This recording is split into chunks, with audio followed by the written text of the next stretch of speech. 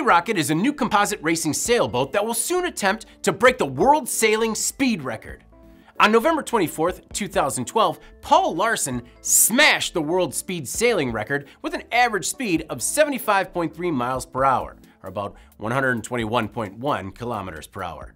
His record still stands, but the team behind the Sea Rocket believes they can best it with a combination of sailing, kite surfing, and engineering. The kite-powered trimaran looks more like a jet than a sailboat and was built by a team of engineers, sailing enthusiasts, and students at EPFL, or the Swiss Federal Institute of Technology in Lausanne. In 2023, the SP-80 crew will try to reach 80 knots, about 92 miles per hour or 148.6 kilometers per hour off the coast of France. The SP-80 team leaned on the experts at Collier Aerospace to help make the Sea Rocket. Collier used its HyperX analysis and sizing optimization software to provide composite optimization for most of the primary rigid structures on the craft, like the main hull, power module, and backfloats. Collier helped determine the thinnest, lightest laminates and sandwich core material that met the mechanical requirements while staying safe. HyperX was also used for manufacturability by defining the fabrication and laydown sequences using the thin ply carbon fiber reinforced laminates and assessed various structural design concepts.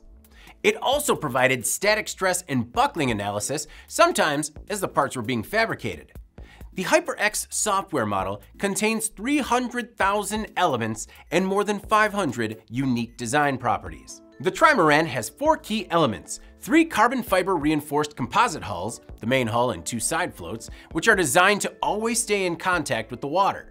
Superventilated hydrofoils reduce cavitation and drag, and the team can choose from several different kites, or sails, with surface areas that range from 25 up to 40 square meters based on wind conditions. The patented composite power module is a mechanical system that constantly aligns the kite's ascending force with the hydrofoil's descending force, transmitting wind forces from the kite to the hydrofoils and the boat itself while maintaining stability. Together, the elements increase speed and minimize drag in both air and water to aid the team in succeeding with its record-breaking attempt. I'm David Manti. This is IN Now.